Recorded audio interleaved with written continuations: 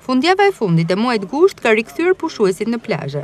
Një nga zonat që i përket hapësirave publike është ajo pranë Sfinksit, e cila nuk është braktisur asnjëherë nga Durrsakët. Në përgjithësi përkasin moshës së tretë dhe për mikrofonin ton, tregojnë se kanë krijuar vetë kushtet për të kaluar disa orë buzdetit në përputhje edhe me mundësitë. Ne jemi pensionista, ne vim më herët në orën 6, kthehemi në orën 10:30.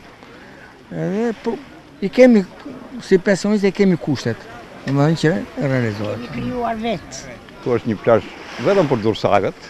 Shumica janë gjithë Durssak, vinë, kënaqen, sidomos moshë e tretë herë sidomos, vinë dhe kënaqen.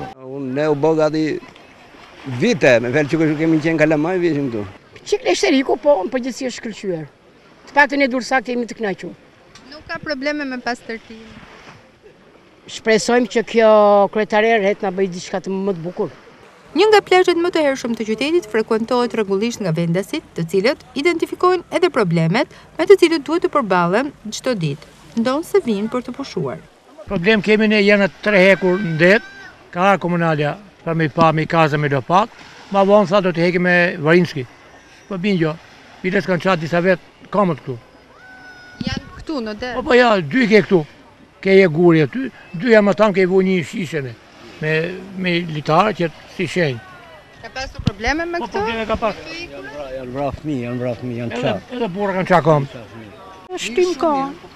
Mirë. Si është plazhi këtu? I papastër. Ja, s'ka nevojë për i papastër.